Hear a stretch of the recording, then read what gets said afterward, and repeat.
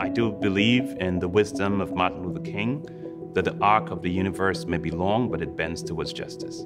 So I think justice is in our future, and we all have to work together.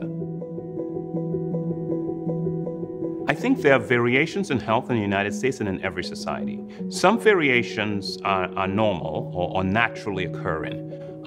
What I have been focused on is variations in health that are unjust and unfair. Why should the color of your skin determine the quality of your health?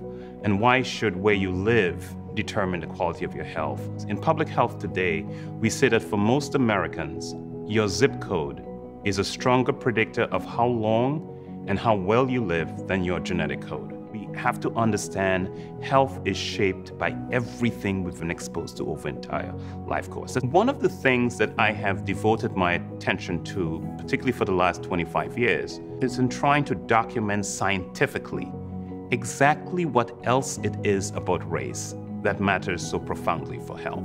Some experiences of discrimination people are aware of, and that can be a source of stress that adversely impacts health. It's the many generations of racism that really do change one's physiological status. The trauma of living in a racist society is really hard and does impact on your health. Dr. Williams has been a pioneer in really helping us understand the impact that race ethnicity has had on overall health status. Racism is part of the fabric of our country.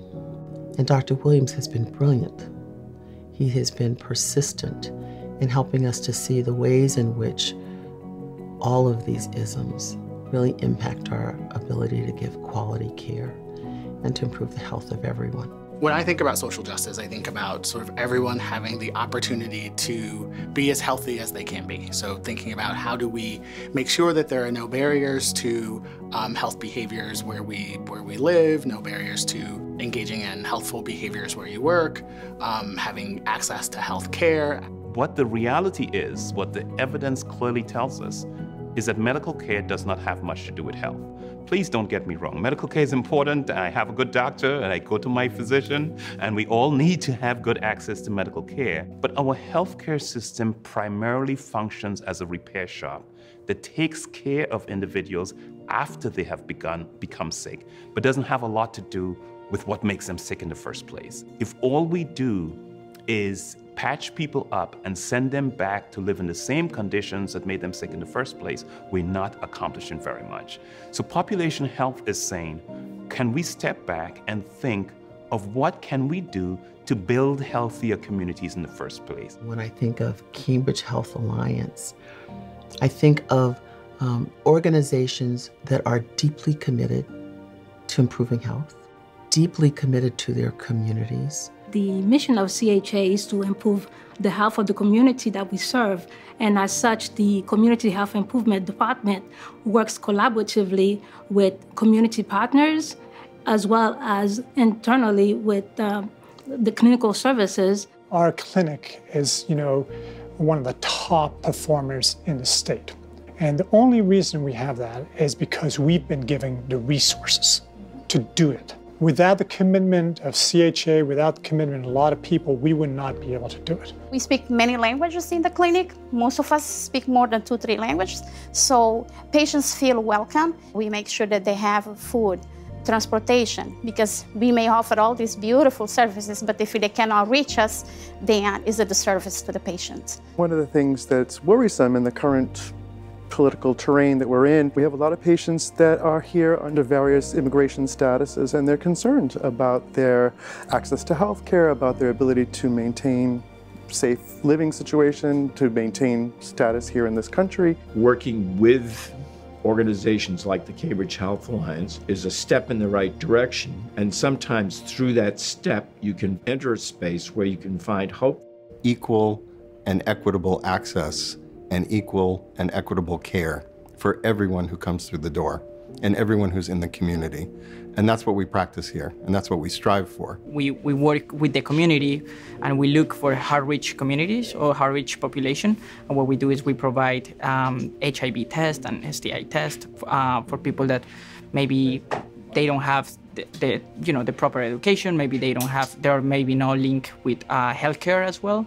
And what we do is we provide that without cost. Your program serve the community, like information about insurance, about protection, about themselves, looking for help for people who need it, and that they feel comfortable and happy, come here and get that information. We believe we serve everyone in this community. We are proud of who we are. We embrace our diversity and immigrants in this community. I am the son of working class Italian immigrants, and they found Somerville to be a city of hope and opportunity, and no different today, where we speak 52 languages in our neighborhoods and our schools. It's important that we help people feel part of this community, and CHA is the health safety net for many communities. I'm a client myself. They also work with the community and with city government to understand the social determinants that impact health. They have done a number of things in Everett to make that police force more responsive and more integrated and more involved in the entire community. So for example, some police officers took a crash course in Portuguese and in Spanish, so they at least would know some basics as they interacted with minority communities.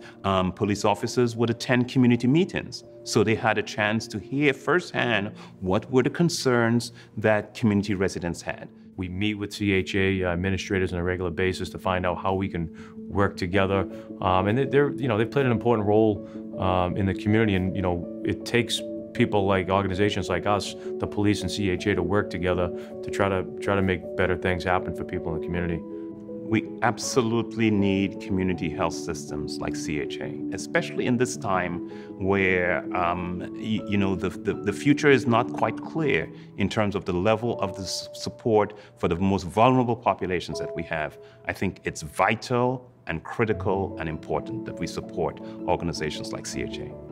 What we do with communities, in communities, for communities, and for our patients can never be reimbursed from insurers or others. I can't imagine anyone more deserving of the Art of Healing Award than David Williams. For my money, he's the preeminent scholar on health inequalities in the country right now. Dr. Williams is a great choice for the CHA Award this year, since his research, leadership, and advocacy have been all that the Cambridge Health Alliance has aspired to during its whole career. I'm inspired by the words of Robert F. Kennedy.